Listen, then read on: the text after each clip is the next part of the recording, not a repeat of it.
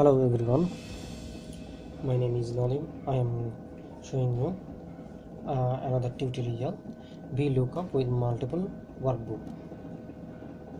We have two folder or two Excel workbook here. We have page 1 and we have page 2. Now with these two, okay, whenever I am working with two Excel workbook, I like to be able to see both side by side.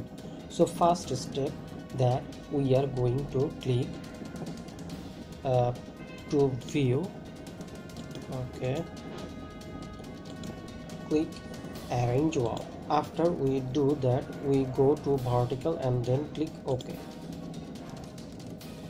Now create a new column title. Go ahead and type it in here. It is going to be filled annual salary.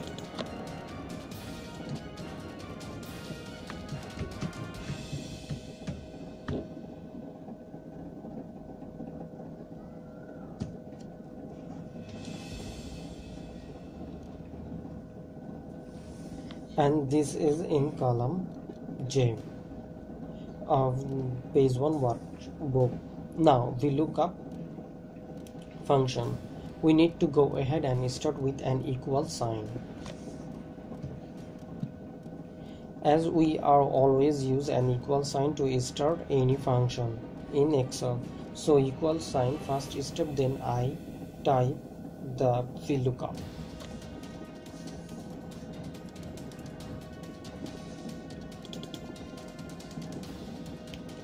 Now we are going to indicate for this first field of our function is what value we want to look up.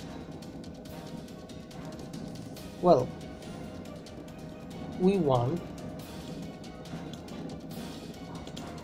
Smith annual salary. Now we cannot just look up his salary straight up, but we know that his salary is listed in another folder in the other workbook, and that his salary is listed related to his employee ID number.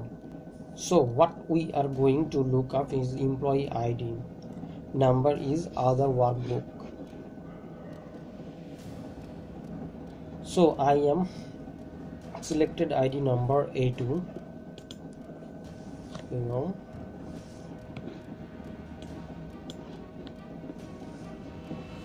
A2 as I am working in row 2. So A2 comma to move on the next step, table array. We actually going to click over here and activate this one. We want to select this entire array of the table.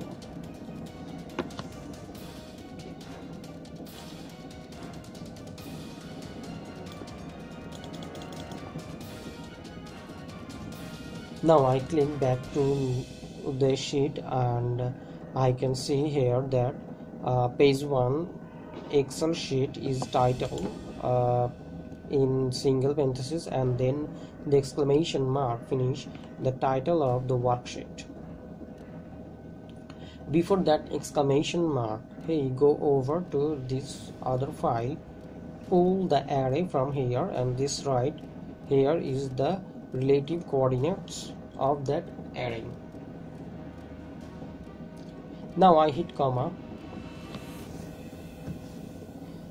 to move on the next column index number.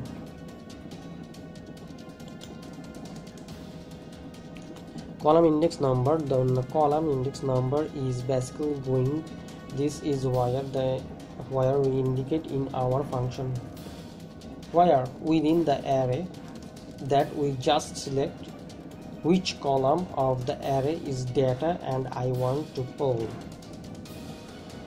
Now we jump over to here to pick our column. Here I can calculate that would be indexed as A1, B as 2, C as 3 and D as 4 and so on and forth.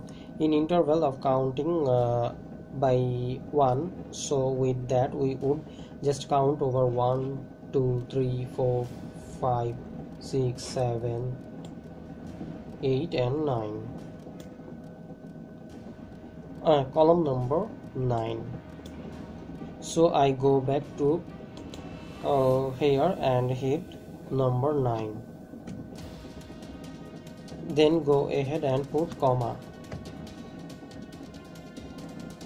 Basically I am finished with that part, so my VLOOKUP function.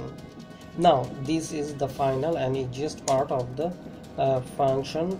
If we select true approximate match, then it select some round number, so we don't want that. We want false exact match, so in order to select that we need to double click false exact match and down.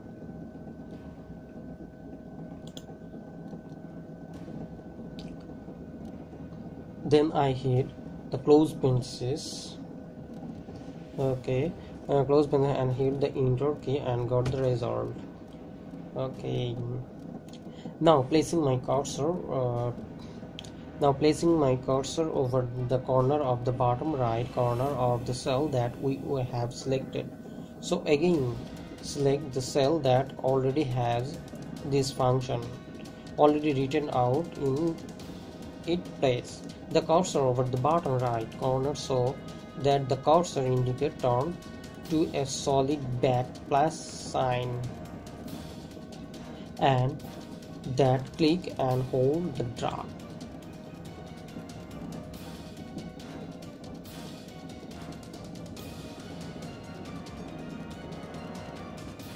And it all the way down to the bottom where you want it to be, or the button where you want to finish applying this function in a relative manner. These values are not formatted